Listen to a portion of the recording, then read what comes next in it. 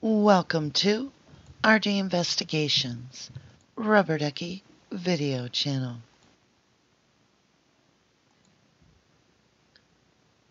Welcome again to the RD Investigation channel. Let me introduce myself.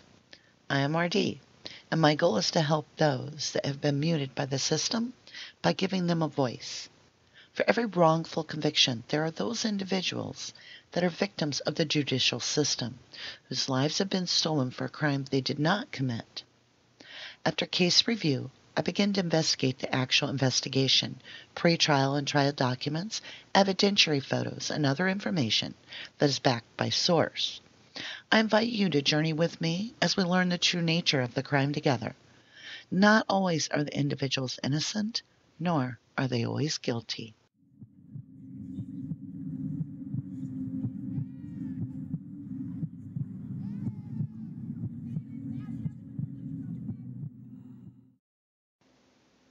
In the United States District Court for the Western District of Texas, San Antonio Division, Darlie Routier, Petitioner versus Douglas Dredge, Director, Texas Department of Criminal Justice, Institutional Division, Respondent. Petition for writ of habeas corpus by person in state custody. Introduction. Darlie Routier sits on Texas death row for a crime she did not commit. On the morning of June 6, 1996, an intruder broke into Ms. Routier's household, where she slept on the living room couch. Her two oldest boys, Devin 6 and Damon 5, slept near her on the living room floor. Ms. Routier's husband, Darren, and their baby boy slept upstairs in the master bedroom. The intruder attacked Ms. Routier, Devin, and Damon, brutally stabbed the two boys, and sliced Ms. Routier's throat. Both Devin and Damon died as a result of their injuries. Ms. Routier survived, but the state charged her with her son's deaths. A jury convicted Ms. Routier of Damon's murder after the prosecution urged jurors to conclude from circumstantial evidence that she had murdered her own sons, inflicted her own wounds, and constructed an elaborately staged crime scene to make it appear as if a third party had broken in. Ms. Routier has consistently maintained her innocence. Her conviction at trial turned on the state's presentation of circumstantial evidence, inaccurate expert testimony, and inflammatory character evidence that should not have been admitted. The evidence so infected Ms. Routier's trial with unfairness as to deprive her of a right to due process. In addition, Ms. Routier's trial counsel failed, among other things, to conduct an investigation of her husband, the only other adult known to be in the house the morning of the murders, represented Ms. Routier's husband in a separate gag order proceeding, and then agreed not to implicate her husband in the defense of Ms. Routier, and dismissed forensic experts Bart Epstein and Terry Labier after they reached preliminary conclusions that Ms. Routier was innocent, and then failed to present any scientific expert in rebuttal of the state's circumstantial case. In Ms. Routier's state habeas proceeding, she filed 7 motions for access to forensic and biological evidence in the state's possession to support her innocent claim. The Texas court refused to hold any hearings and did not rule for over 2 years. The court finally denied Ms. Routier's attempts to gain access to this evidence when it denied her state habeas petition. The court engaged in no independent fact-finding and categorically endorsed the state's erroneous version of the facts. Thus, the state court's conclusions are entitled to no deference. Nor has the state court ruled on Ms. Routier's effort to obtain DNA testing under Texas law, filed in November 2003. Because these DNA proceedings are still pending, Ms. Routier will ask this court to hold her petition in abeyance while she exhausts her remaining state court remedies. Ms. Routier will also exercise her right to seek discovery in federal court. 2. Jurisdiction. This court has subject matter jurisdiction of this case pursuant to 28 U.S.C. 2241d. Ms. Routier was indicted for the offense of capital murder in the District Court of Dallas County, Texas. Venue was changed for trial to Kerr County, Texas, which is in the Western District of Texas San Antonio Division. Petitioner is in the custody of the Texas Department of Criminal Justice pursuant to the judgment and death sentence. Under 28 U.S.C. 2244 D1, a petition filed on or before December 1, 2005 is timely. 3. Statements of facts. In the early morning hours of June 6, 1996, 6-year-old Devin Routier and his 5-year-old brother Damon were stabbed and killed in the living room of their home in Rowlett, Texas. Devin and Damon's mother, Darlie Lynn Routier, was seriously injured in the same brutal attack, suffering multiple knife wounds, including a cut across her neck that came within millimeters of fatally severing her carotid artery. The immediate aftermath of that assault is captured on the tape of Darlie's phone call to 911, which recorded Darlie's terrified voice saying that an unknown intruder had stabbed her and her sons before exiting the garage. But the investigators who arrived at the house that night almost immediately decided it was Darlie herself who had murdered her children, and that her near-fatal wounds were only part of an effort to stage the crime scene. The police and later the prosecution never wavered from this snap judgment, despite substantial and compelling evidence that an unidentified intruder had in fact been present at the time of the killings, including bloody fingerprints inside the house that do not match any member of the family, as well as a sock bearing the blood and DNA of all 3 victims, which was found 3 houses away in the alley behind the Routiers' home. A. The attack. Like many victims of violent crime, Darlie does not remember any details from the attack. Darlie, Devin, and Damon had fallen asleep in the family room, where they had earlier been watching television.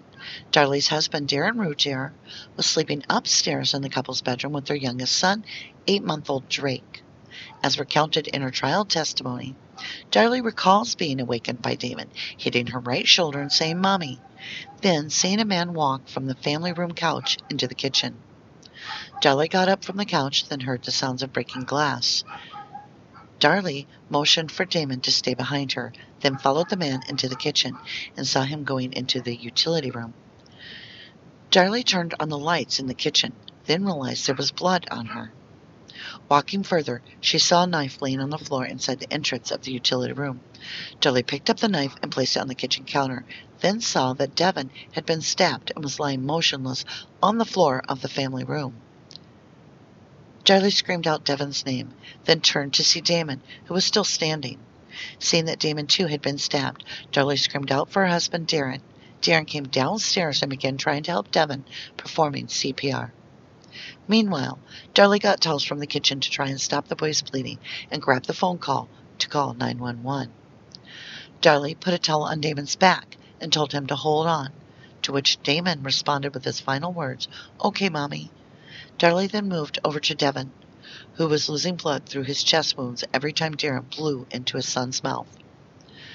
After placing another towel on top of Devin's chest wound, Darlie ran outside and screamed across the street for help from a neighbor who was a nurse, then ran back and forth to the kitchen sink for more towels to stop her son bleeding. All of this occurred while Darlie was on the phone with the 911 dispatcher. When the first police officer arrived at the scene, Darlie was dizzy and using a vacuum cleaner as a crutch to steady herself. Darlie had only realized that she had also been injured in the attack when she saw her neck wound in the mirror. Although she did not know how badly she had been wounded, the officer told Darlie to lie down. The paramedics then arrived at the scene and began tending to the 2 boys. The paramedics first took Damon away, then brought Darlie out to the front porch. After the paramedics bandaged Darlie's neck and arm wounds, they transported her to Baylor Hospital in Dallas, where she underwent surgery to explore and close the wounds. The surgery revealed that the slash wound across Darlie's throat had penetrated all the way to, but not through, the sheath of the carotid artery. Thus, if the wound had been only 2 millimeters longer, Darlie would have bled to death within 2 to 3 minutes. Darlie also suffered severe bruising on both arms that did not fully manifest itself until after the attack. Devin died at the scene. Damon was pronounced dead on arrival at the hospital. Drake, the infant, who had been sleeping upstairs with his father, is today 10 years old. Darlie was convicted of capital murder and sentenced to death. The identity of the assailant. In front of the jury, the prosecution neatly summarized the central issue in the case as follows. The only issue is who did it, identity, and it comes down to this. It's either going to be some unknown intruder who came into the house and committed a horrible murder, or it's going to be the defendant. Even before being taken to the hospital by the paramedics, Darlie had described the man she saw leaving through the kitchen, whom she saw only from behind, as having long hair, wearing a baseball cap, a dark t-shirt, and jeans. The investigators quickly disregarded Darlie's description of the attack. James Cron, a retired Rolette police officer who examined the crime scene that night, testified he formed a belief that there had been no intruder after his initial walkthrough of the scene, which lasted only 25 to 30 minutes. When asked by the prosecutor why he formed this opinion after his initial walkthrough, Cronin mused that it's sort of a big picture. It's not only any one thing. It was the overall scene which primarily is a lack of evidence in many cases. But the entire scene indicated to me there had not been an intruder. There wasn't any one object or any one situation there. In accordance with this testimony, the state simply disregarded Darlie's account and sought to portray the entire murder scene, as well as Darlie's own injuries, as an elaborate attempt to stage the scene and cover up Darlie's alleged responsibility for the deaths of her son. Trial. After jury selection, Darlie's trial commenced in Kerrville, Texas on January 6, 1997, exactly 7 months after the murders of Damon and Devin. The state's case against Darlie was entirely circumstantial, built primarily upon character evidence that Darlie was a materialistic woman who lived beyond her means, and upon the testimony of so-called expert witnesses who testified that the physical evidence at the crime scene suggested that it had been staged. Indeed, the state sought to explain nearly every element of the chaotic, blood-soaked crime scene as evidence of staging, and therefore Darlie's guilt. The state's staged crime scene theory. One of the key items of trial evidence was Darlie's blood-soaked nightshirt, which she was wearing at the time of the attacks. Prosecution witness Tom Bevel testified that blood spatter on the back of the nightshirt was consistent with cast-off stains that would have been deposited when she brought the knife overhead in a stabbing motion. Taking a knife that was the same diameter of the knife in question, in this case, I went down to my knee after placing a clean t-shirt on my body, put blood on the knife on both sides again, held it up and allowed it to just simply stop its dripping. And then just simply did a motion such as this. I think on the first time I did it with 2 swings, if you would, without adding any additional blood, to see if in fact we get the blood that would be on the back, that would be consistent in size, direction, location as the blood in question on the t-shirt worn by Darlie on the night of the attack. He explained the significance of his findings to the jury by saying, I was able multiple times to get blood stains that were the same size, location, and long axis up and down in the area on other areas of the back of the t-shirt. Thus, the state sought to establish through Bevel's testimony a direct physical link between Darlie and the stabbing of her children. But Bevel also conceded that the tiny stains he described as cast off on Darlie's nightshirt, which supposedly came off the knife when Darlie was stabbing her children, contained the blood of both Darlie and the boys. If Darlie had stabbed her children, this mixture could only be explained in one of 2 ways. Either the knife itself had a mixture of Darlie and her son's blood on it at the time she was stabbing her children, which was impossible under the state's theory of a staged crime scene and Darlie's self-infliction of her own wounds after attacking the boys, or millimeter-sized drops of Darlie's own blood must have miraculously landed directly on top of the boys' own millimeter-sized drops of blood. Either explanation defeats the state's theory. Another key element of the state's staging theory was a broken wine glass on the floor of the Routier kitchen, in the middle of the intruder's exit path. Prosecution witness James Cron testified that a glass from a wine rack in the Routier's kitchen had been deliberately thrown to the floor to suggest a struggle. Question. While you were telling us what a rocket scientist could and couldn't do, let me just ask you how you decided that the wine glass was broken. When I make my Walking through the kitchen the first time, I had no earthly idea. I thought, well, maybe it was broken during the scuffle with the intruder. After I finished the walkthrough and went outside and came back inside, it looked to me like it had been broken there to simulate or stage an offense. A member of the household broke it and planted it there. After I made the initial walkthrough, where I first went through, I didn't think anything of it. I thought it was broken maybe in a scuffle. After I went back outside the house, finishing all of the inside, going outside then coming back in, I based my opinion that there was no intruder, and I could only conclude that the glass was broken as part of the staging of this offense to make it appear like there had been an intruder. Prosecution witness Tom Bevel testified that a Hoover vacuum cleaner that police officers discovered knocked over actually had been rolled through blood, as indicated by wheel marks on the flooring, was another effort to stage the crime scene. Answer. It is a motion just simply of the wheel rolling through the bloodstain. However, they are not connected. You then have another area, and you would just have to lift the vacuum cleaner and go over to another area and then proceed to roll again in a different direction from the original location and original direction. Question. Okay, so there were differing directions to these movements. Is that right? Answer. As well as not being connected, so there has to be some movement off of the floor with the vacuum cleaner. Question. The roll marks that you saw on the floor, sir, were they consistent with the state's evidence number 3 just simply being dumped over or knocked over in one motion? Answer. They would not. No, sir. Another prosecution expert, Charles Lynch, testified that a single fiber recovered from knife number 4, a bread knife that the state alleged Darlie used to cut a window screen in the garage to make it appear an intruder had gone through the window, was consistent with the material from a torn garage window screen. Question. Bottom line, from this comparison of the black rubbery material and the glass rods on the window screen and on this knife, what does that say to you as a trace evidence analyst? Answer. I couldn't tell the difference between this debris and the debris found on the knife, and therefore this knife could have been used to cause the cut defect. In his closing arguments, the state explained how these witnesses' testimony of the staged crime scene supported the theory that Darlie had murdered her sons. Well, it doesn't take Sherlock Holmes to figure out that this vacuum cleaner was dumped on top of those bloody footprints after it was moved. But why?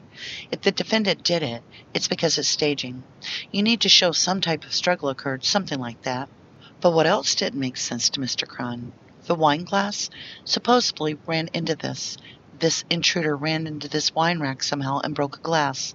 Well, there's glass on top of the bloody footprints, and the officer said they were careful not to step on blood and did not step on glass. The trouble is, he checked the wine rack, and it was real sturdy. There is another indication that something wasn't adding up with the story. And when Charles Lynch testified the bread knife, he looked at it under the microscope, and what did he find? Glass rods, the same type of rubber material seen on the bread knife, and that same type of rubber debris with the glass meshed in it. The same type of stuff that happens when you cut the screen. And it adds up. The bread knife was used to cut the screen, and that tells you they were trying to fake the crime scene. And the defense asked Tom Bevel how Darlie's blood could be mixed with the boy's blood on the tiny stains on her nightshirt. But the most consistent way it could happen is when the stabbing motion comes up and the knife is over the shoulder. He simulated it in tests and found the same size of the spot on his own t-shirt. That tells you that she was stabbing, and Devon's blood winds up on her back. It's not going to wind up there if she is laying on the couch as a man wrestles at her neck. The prosecution even managed to incorporate a key piece of evidence found some 75 yards away from the Routier home into the staged crime scene theory that it crafted. The item of evidence was a blood-stained sock found by the police in the alley several houses away from the Routier home, which contained the blood of both Damon and Devon, as well as a faint result of DNA from Darlie and several unidentified limb hairs. The state's explanation for the location of the sock was simply that Darlie must have planted it there as part of her staging of the crime scene after the boys had been stabbed. But since none of her blood was found anywhere between the Routier house and the location of the sock before she supposedly inflicted her own wounds.